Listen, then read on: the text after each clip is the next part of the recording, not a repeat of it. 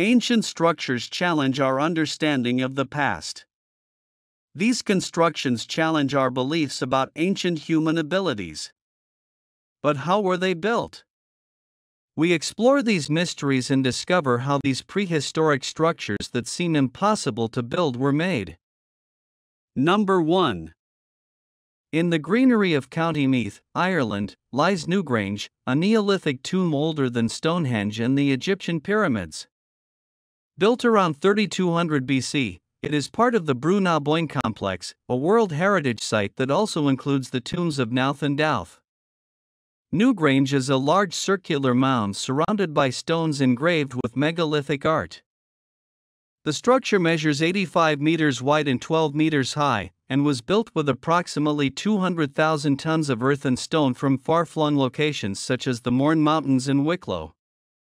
In the center of Newgrange there is a stone passage leading to a cruciform chamber used to bury burned and unburned human bones, suggesting their use in funerary rites. The passage is aligned to capture the winter solstice sunrise through a roof box, flooding the interior chamber with sunlight and highlighting the astronomical importance of the tomb. Archaeologists believe that Newgrange served a religious or ceremonial purpose, underlined by its complex art and architectural sophistication. The facade, predominantly made of white quartz boulders, and the presence of a surrounding stone circle further accentuate its ceremonial importance. The site's historical significance is deepened by its role in Irish mythology, believed to be a home to deities such as the Dagda and his son Angus. Mythological narratives indicate that Newgrange was not just a monument, but a central figure in stories of sovereignty and divinity, where the heavenly and terrestrial kingdoms met. Archaeological studies, especially those of Michael J. O'Kelly between 1962 and 1975, have been crucial in revealing the secrets of Newgrange. O'Kelly's reconstructions, such as restoring the front of the tomb to facilitate visitor access, although controversial, have helped preserve this ancient structure. Furthermore, Newgrange's art, with its engravings of spirals, arches and geometric patterns, shows an advanced understanding of design and symbolism. These engravings, mainly on the entrance stone and gunwale stones, are believed to have ritual significance beyond the decorative. Number 2. Sacsayhuaman, on the northern outskirts of Cusco, Peru, is a massive complex rising to an altitude of 3,701 meters. Built in the 15th century under the leadership of the Sapa Inca Pachacutec and his successors, Sacsayhuaman's architectural achievements continue to raise questions about the capabilities of prehistoric civilizations. The structure is famous for its colossal dry stone walls composed of enormous blocks cut so precisely that they fit together perfectly without the need for mortar. The precision is such that not even a piece of paper can slip between many of the stones. This technique not only highlights the Incas' advanced understanding of masonry, but also their ability to manipulate large stones to withstand the seismic activity that frequently shakes the region. The largest stone is estimated to weigh almost 200 tons, and the question remains, how were they transported and carved with such precision using the limited technology available in that period? The fortress's strategic location on a steep hill offers a commanding view of the Cusco Valley, suggesting its use as a military stronghold. However, the complexity and elegance of the stonework suggest that it also had a significant ceremonial role. The extensive plaza and large terraces with zigzag walls that imitate the teeth of a puma, along with the site's alignment with celestial events, show its spiritual importance to the Incas. The construction of Sacsayhuaman is notable considering that Inca builders primarily used bronze or stone tools. The Incas shaped the enormous stones with such precision that the walls have withstood centuries of natural disasters. Modern experiments, such as those at Denizli, have attempted to replicate the precision of the Inca masons, but achieving the accuracy of the stone joints remains difficult, increasing the mystery of their construction methods. Over the centuries, Sacsayhuaman has suffered looting and destruction, especially during the Spanish conquest, when many stones were reused to build the colonial city of Cuzco.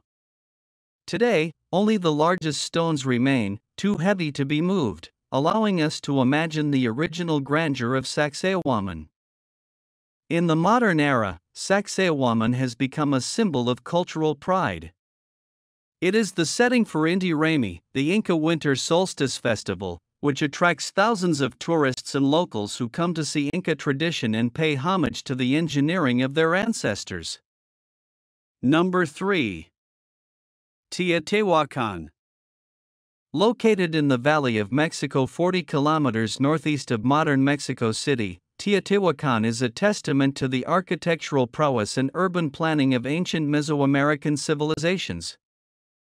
Renowned for its monumental pyramids, such as the Pyramid of the Sun and the Pyramid of the Moon, Teotihuacan was not built by the Mexica, influencing far beyond its borders through trade, especially in obsidian tools, and culturally through its architectural innovations. And artistic. The city was founded around 100 BC, with construction of its main monuments continuing until approximately 250 AD. However, around 550 AD, the city experienced significant destruction and was abandoned during the 6th and 8th centuries, possibly due to extreme weather events between 535 and 536. The urban design of Teotihuacan centered on the Avenue of the Dead, connecting the main ceremonial and administrative sites, including the pyramids.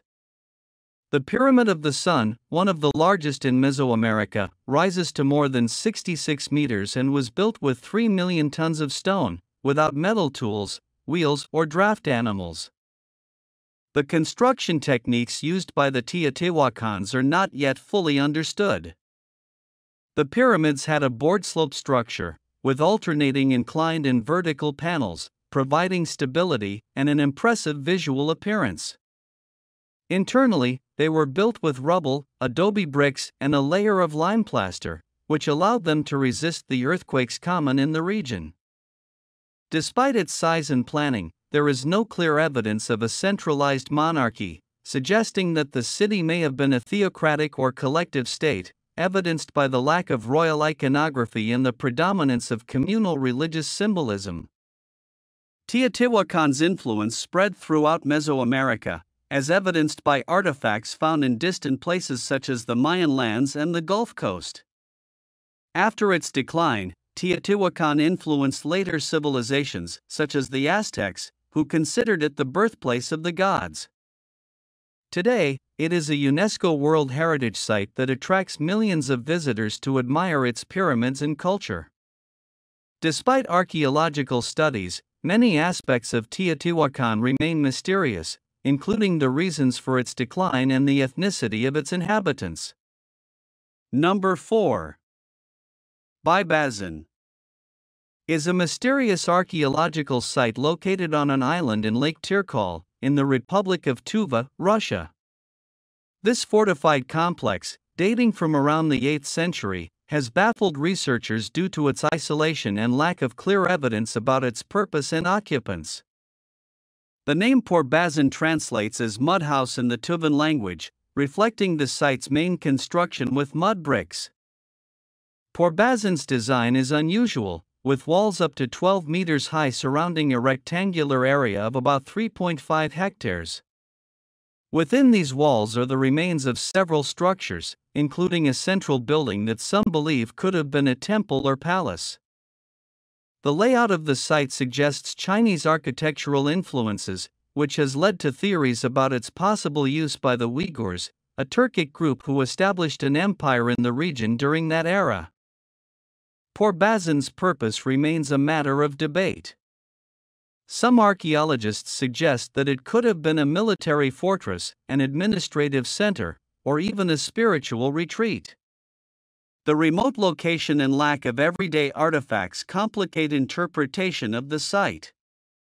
Investigations have revealed signs of a fire that apparently destroyed much of the complex, but the circumstances of this event are unknown. Recent excavations and studies, involving advanced techniques such as remote sensing and isotope analysis, continue to provide information on Porbazan. These studies have suggested that the site may have been built in a single monumental effort and used for a brief period before being abandoned. Porbazan is not only an archaeological enigma, but also a site of great natural beauty, surrounded by the mountainous landscape and the lake that isolates it. Its mystery attracts both scientists and tourists, intrigued by the untold stories of this ancient construction. Each new discovery at Porbazan offers an additional piece to the historical puzzle, increasing our understanding of the cultures that once inhabited this remote region of Siberia. Number 5.